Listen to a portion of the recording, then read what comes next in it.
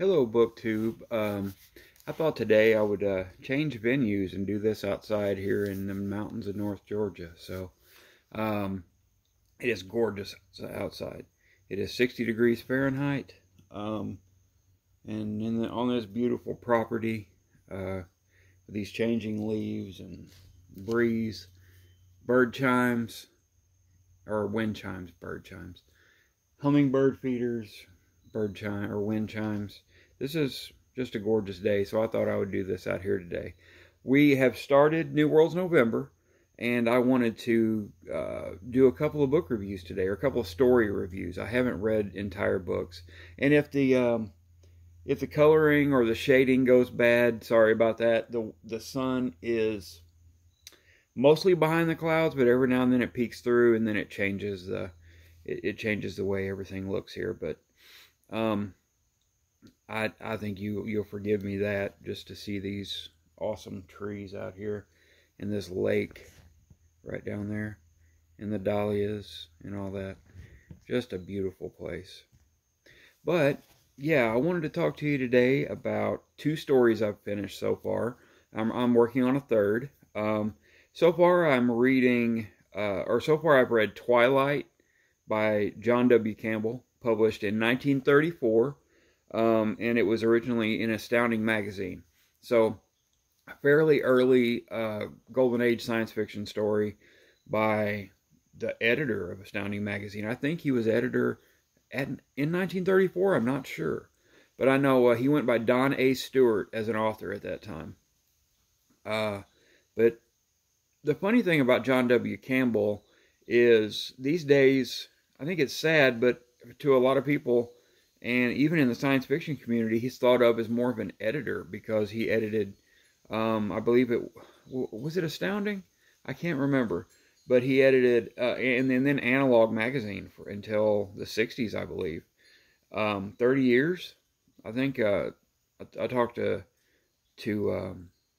Sean D. Standfast about this, and I believe he said he was editor until the 1960s. But yeah, he's mostly forgotten as a writer by most people. He's known more as the editor, but he wrote Who Goes There, which I read last year and loved every second of it. Just a great story. The movie The Thing from Another World from the 50s, and I believe it's A Thing from Another World, and The Thing from 1982, the John Carpenter movie, are both based on the story Who Goes There. Just a great story, highly recommended. And it takes place on Earth, so it would work for week 1 terrestrial for New Worlds November. But I wanted to talk to you a little bit about this story, Twilight. It is about a man who talks to a hitchhiker. His name is Jim Bendel, and the hitchhiker is Eris Sin Kenlin. And he tells the story of the Earth in the year 3059 and what has happened on Earth in 3059. So, approximately 1,000 years, about 1,100 years at the time this story came out. And it tells the story of men inventing machines to do everything, every menial job, every job that men don't want, every job that humans don't want. And what this serves to do is it serves to take away the wonder, and it serves to take away the curiosity of man. And it's another, like Steve Donahue was talking about, another story that is a cautionary tale of machines. A cautionary tale of machines taking over Earth. What happens when this happens? Well, men become extinct. Men, but it starts with losing wonder and curiosity. Men become lazy. Even if they have the curiosity, they're too lazy to do anything about it. So it again, a cautionary tale. And I find that interesting. These science fiction writers can write about machines in a really romantic way And then some science fiction writers, or even the same science fiction writers in other stories, talk about the machines taking over and the machines destroying man, or man becoming too reliant on machines. And I find that fascinating that they can look at it in both ways. You know, the positives and the negatives of technology. And this was a great story. There is a moment of racism that most people, well, that a lot of people might have trouble with, but just remember, this story was written in 1934 about 1932. So, it has some silly points as well, as most stories of this time will. You know, when looked through today's eyes, they'll be a little silly. Like they change the names of the cities and everything have been changed.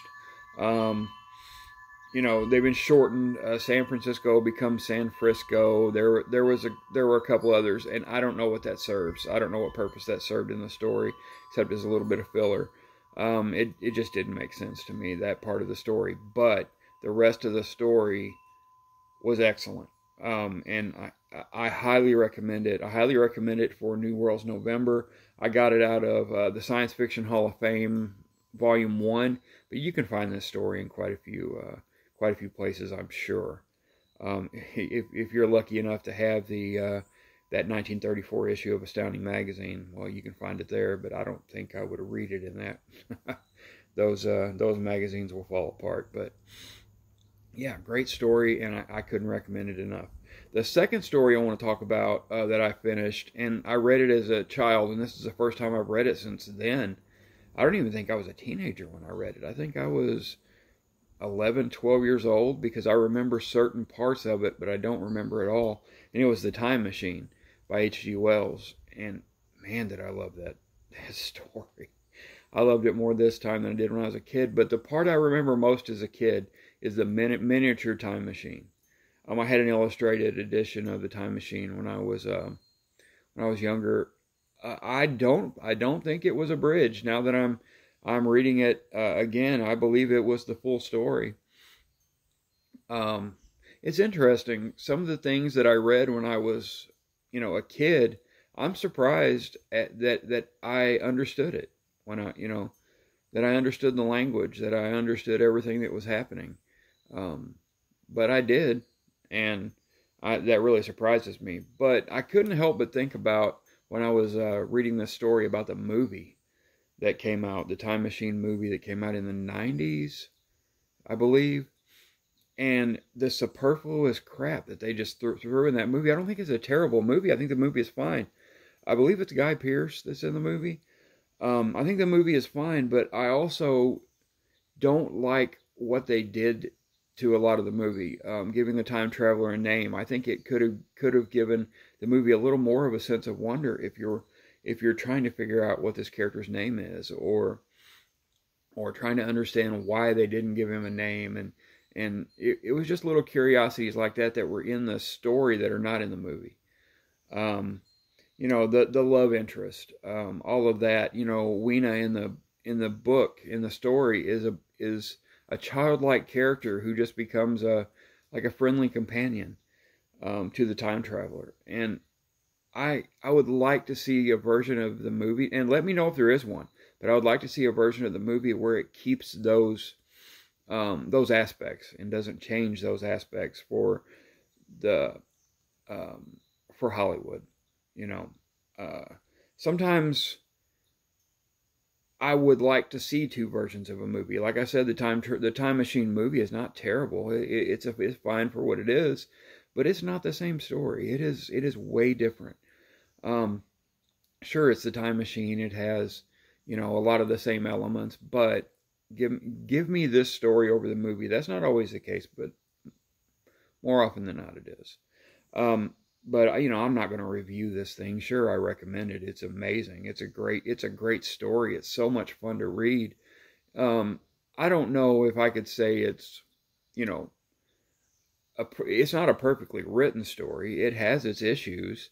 and a lot of that is involved in the science. But of course, when this book was written, late 19th century, I believe, or early 20th century, I forgot to look up when this story was written and published. But yeah, I had a great time with it, and that will it will give you the dystopian sub theme for New Worlds November. It will give you the time travel sub theme. It'll give you the far future sub theme. So just that one story will do at least 3. But don't go in expecting that it's going to give you your romance or anything, because it's not. It's just not there. If you've watched the movie, you've never read the story, please do yourself a favor and read the story. It's very good. It's only 70 pages or so. I read it in the Science Fiction Hall of Fame Volume 2A. Science Fiction Hall of Fame Volume 2A. And it's in there for a reason. It's one of the last stories in there. I actually wish they would have done those stories in chronological order in time of publishing, but they didn't do that, and I don't know why. But that's the one thing that I wish they would have done in that. But yeah, I just wanted to let you know about those stories and show you this beautiful area that we're staying in right now. And I don't know if you can hear the birds and stuff, but they're still here for now. They're not going to be this thick too much longer. They're going to be moving on. But yeah, this is a beautiful day, and I'm loving New Worlds November, and I hope you are too. Let us know what you're reading, and I hope you're having a great week. Happy science fiction reading.